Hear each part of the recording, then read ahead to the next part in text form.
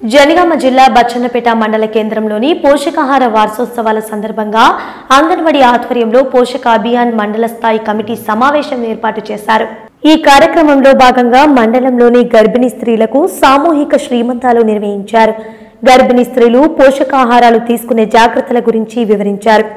ఈ కార్యక్రమంలో ICDC CDPO Pavani గారు, జడ్పీ చైర్మన్ పాగాల సంపత్, జిల్లా రైతు సమన్వయ కమిటీ అధ్యక్షులు రమణారెడ్డి, తహసీల్దార్ Venkateswarlu, vice ZP chairman Bhagyalakshmi, MPP Nagajyothi, మండలంలోని సర్పంచులు, ఎంపీటీసీలు, అంగన్వాడీకి సంబంధించిన టీచర్లు, మహిళలు పాల్గొన్నారు।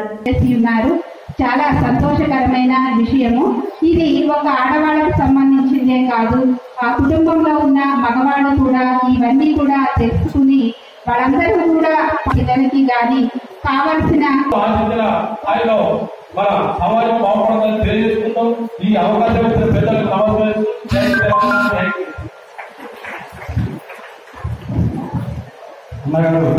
అదేవిధంగా పెద్దలకు మనకు వచ్చినటువంటి జిల్లా పరిషత్ మండలానికి మీ పై ఆఫీసర్లు ఎన్నో శిక్షలు మీకు ఎక్కడ పనిచేసేదానికంటే మీటింగ్ లో ఎక్కువ కానీ మీరేం చేస్తారు ఊళ్ళకి వెళ్తారని చెప్పినాక మర్చిపోతారు।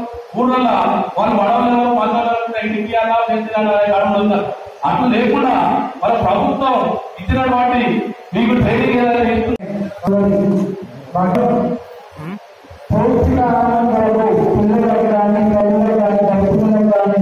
కేంద్ర ప్రభుత్వం కానీ రాష్ట్ర ప్రభుత్వం కానీ మంచి ఆహారాన్ని అందించాలన్న విషయంలో పటిష్టమైన జాగ్రత్తలు తీసుకుంటూ అన్ని సౌకర్యాలు కల్పిస్తూ ఈరోజు మన గవర్నమెంట్ ముందుకు పోతుంది। ఇందులో భాగంగా తల్లి కడుపులో ఈ బిడ్డ రాగానే తల్లి తీసుకునే జాగ్రత్తలు తల్లి ఏ విధమైన ఆహారం తీసుకోవాలి, ఏ విధమైన ఆహారం తీసుకుంటే తల్లి బిడ్డ క్షేమంగా ఉంటారు అన్న ఆలోచనతో ఎప్పటికప్పుడు అర్థంతో మనకు ఏ విధంగా ఎంత చేయాలన్న ఆలోచన కార్యక్రమాన్ని కూడా మనకు మన సిటీలో కానీ అన్నలో కానీ అందడం జరుగుతుంది।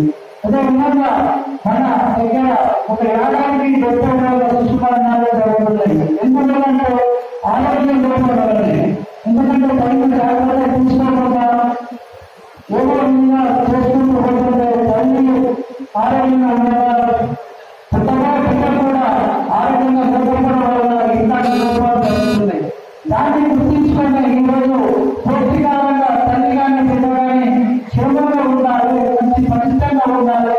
రేపు పుట్టినాక కూడా ఎలాంటి అనారోగ్య కారణాలు కాకుండా మనం సైన్సాలని మనకు ఏం మెయింటైన్ చేయాలి, ఎక్కడ మెయింటైన్ చేయాలి, నెలకు ఏ విధంగా నెలకు ఏ విధమైన మందులు తీసుకోవాలి, ఏ విధమైన పోషకాలు తీసుకోవాలనే ఆలోచన మీద అవగాహన కల్పించడం జరుగుతుంది। ప్రతి అంగన్వాడీ సెంటర్ కూడా ఏ విధమైన నియమ నిబంధనలు తల్లికి కానీ ఏ విధంగా చేసుకోవాలనే నియమ నిబంధనలు కూడా రావడం జరిగింది। దాని ద్వారా ఈ మధ్య మొన్న జరిగిన సభలో